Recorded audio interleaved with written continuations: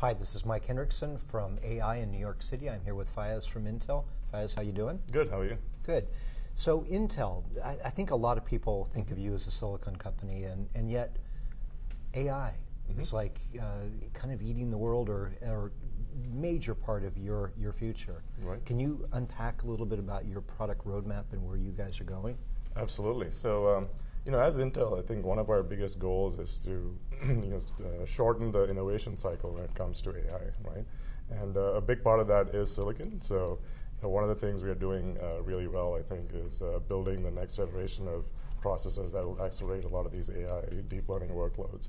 But it's a lot more than that. It's not just about hardware acceleration. It's about sort of building the right software stack that will let our customers at enterprise clients build and scale these models to really large deployments, right? So a lot of our efforts are going into building the right set of software tools and enablement tools that will let our clients do that, right? So we have a really strong roadmap of both silicon and software tools that will help our clients get there. So Intel is much more than a silicon company today, so we're investing heavily in the AI space. Was that part of AI's problem back in the late 80s?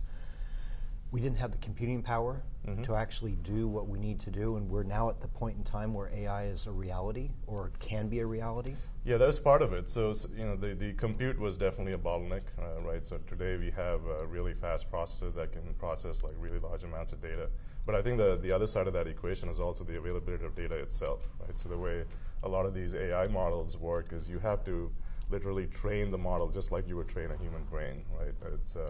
And data is a big component of that, right? And so with the explosion of big data over the last decade or so, a lot of our enterprise clients now have access to that data that they can then use to train these models. So essentially, it's a mix of compute being where it is today and the availability of data to support that AI modeling.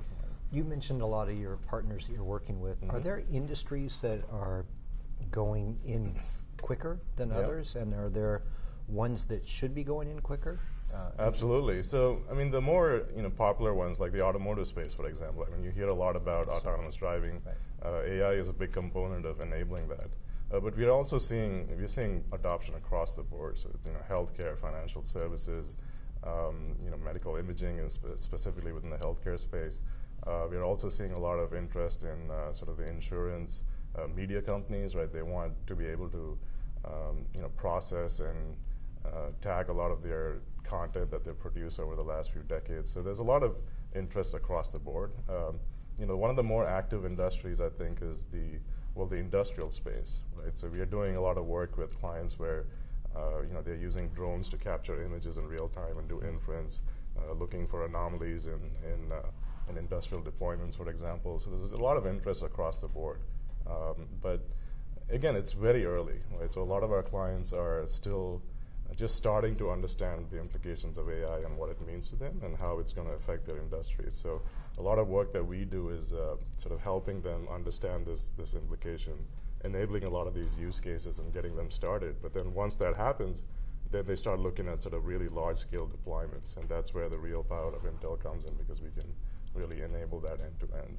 So you work with your partners from basically the whole stack. I mean, you guys have from silicon all the way up to managing and deploying at a consumer front end, where it's learning about consumer behavior and then predicting? Sure, yeah. So the way we look at it, I mean, it's yes, it's up and down the stack, but it's also all the way from the data center to the edge, right? So if you think about sort of where we put our investments, silicon is a big component of it, obviously, right? But building the right set of tools in the software stack. We also have data scientists, for example, on our team that can help sit side by side with the clients and actually co-develop some of these solutions. But also, as you think about sort of deploying AI, right? If you look at sort of the overall workflow, you're talking about sort of training an AI model and then eventually maybe deploying it not only in the data center but potentially on the edge as well. Right? So you can train these models in a large-scale data center deployment, but maybe you're deploying it on a farm or maybe on a drone. Pollution sensor or something. Exactly, yeah. And so our capabilities run across the board with respect to both hardware, software, but also from the data center to a gateway to an edge, right? And that's where the real sort of influence of Intel comes in, because we can develop and support all those sorts of different deployment models. The edge is a really interesting place, and the edge typically meaning IoT devices and things that are out in the wild. Your platform, your offerings work with unstructured, like things that we may not know that well? It does. So in terms of the types of data we can support, I mean, we are looking at, if you look at sort of the broad AI space and where the majority of interest is in, a lot of it is around imaging, for example. But there's also things like natural language processing, speech understanding. You're looking at sort of time series data in the financial services industry, for example.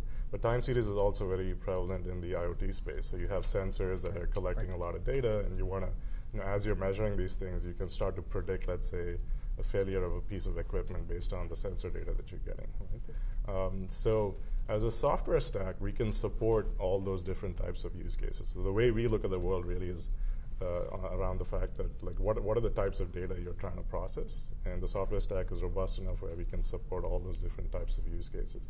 But also from a hardware perspective, then you have different constraints based on where you're doing training and where you're doing inference, for example, right? So if it's on the edge, you'll have specific power requirements, and we build a silicon to sort of support all those different types of workloads given those constraints. Right? So it's a really good sort of mix of both hardware and software to support different things.